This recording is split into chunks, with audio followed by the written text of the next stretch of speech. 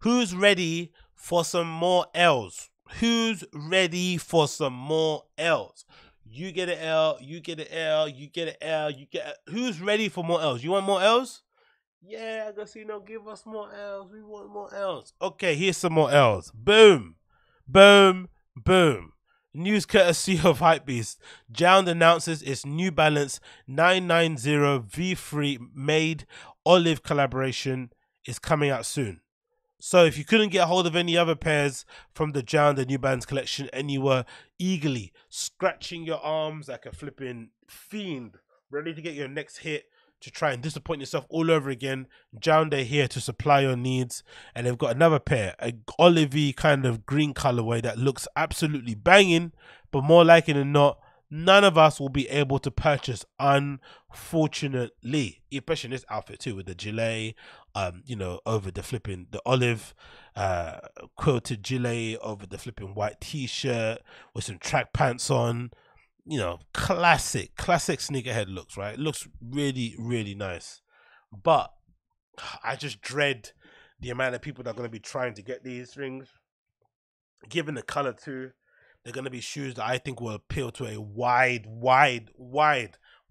consumer base, because mostly everyone can wear a pair of these shoes and make them work. They're not really that kind of, you know, crazy compared to other collaborations that you see out there.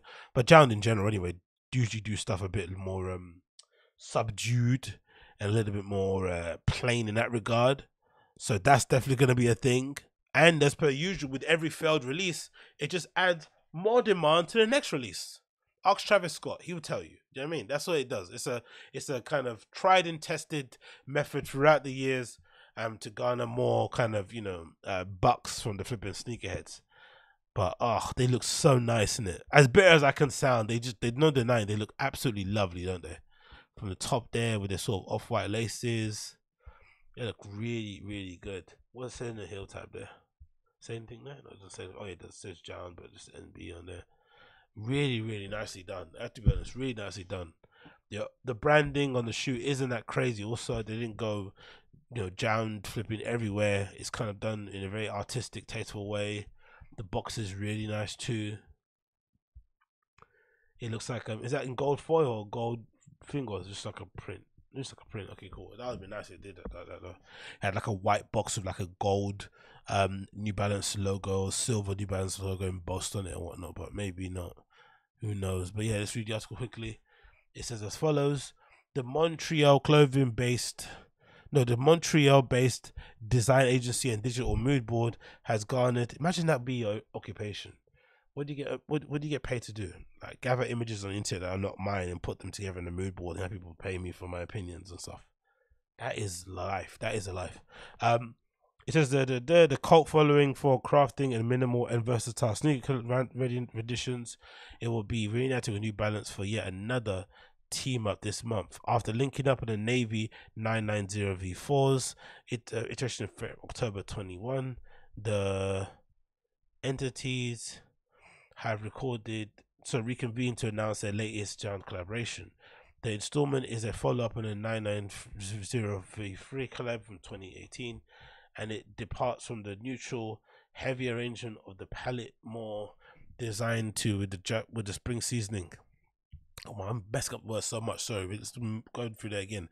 JJJJound makes use of tonal and olive hues as a leading component, and it splashes it across with a breathable mesh and underlays and nubuck overlays. Adjacent to this comes a stark black end logo on the side, along with a creamy laces and reflective panels atop a tongue and a rear, and JJJJound branded printed on the heels and the shoes inserts for subtle flair. End cap midsoles are found in the lower half and come styled with white, cream and silver color blocking. Check out a detailed look at the pair above and note that these will be dropping on JJJJound on February 24th 12 p.m. EDT and on March 3rd via select New Balance retailers. Retail prices set at $250. Damn it! But again, I don't have an issue with this. I think they make fairly decent retros, or whatever you might call it, a V3 and 9904 New Balance. I mean, they're very well made. The shape's pretty decent. The material's always good. So cool. I'll pay the $250. I'll do the same thing for Nike. If Nike made a patter exclusive Air Max 1 and they used the best materials, they had the best shape going for the Air Max 1 in the retro. They actually went and re-engineered a flipping Air Max 1 or Air Max 87, wherever they got hold of, and they re-engineered it from the ground up, tore it to pieces, and remade the tooling and said, "Hey, here you go. This is the Air Max flipping from pattern that we designed with Nike, and it's going to be priced at $300. I'd be there, my credit card out, ready to go. Happy to do it, but they don't. So, is what it is, I guess. But yeah, they look flipping brilliant. I like them. They look banging. The shoot looks obviously great too. They style the kid really well. They have really good casting when it comes to JJJJound, doing their product pictures and whatnot. I like it, even though I don't like his little one toe thing he did there on the toe. But it is what it is. Let them live. I really like what they've done in terms of styling. They do it really, really bloody well. No denying that at all. No denying that whatsoever. So yeah, keep an eye out for those if you're that way inclined. Keep an eye out for those if you're that way inclined. What else to talk about here? What time is it? So I'm gonna double check, make sure I'm not going too overboard here. Cool. Next, we have news courtesy of Hypebeast as well regarding the official look at Drake's Nocta Air Nike, Drake's Nocta and Nike Hot Step Air Max Terra, or Hot Step Air Terra, Hot Step Air Terra Black. And I like them. They might be even better than the white color, actually, which obviously makes complete sense considering I'm such a whore for black trainers anyway. But in terms of an overall shape, in terms of their overall appeal, how they're designed, I quite like them, not going to lie. Since debuting his Nocta line with Nike in December 2020, Drake has steadily been growing his catalog with various batches of apparel. The time has finally come for the OVO artist to drop his toes in the footwear category, and the Nocta Air Hot Step of Terror, having been teased by the certified lover boy since 2021, the signature will be dropping the triple white and triple black as colorways. Its founder has always been just shown. The latter of which just has been shown by an official imagery. The minimal and dark arrangement of the kicks aligns seamlessly with the nonchalant. Okay, it's gone too many words for short shit. What's the date? We got date March 3rd, $180.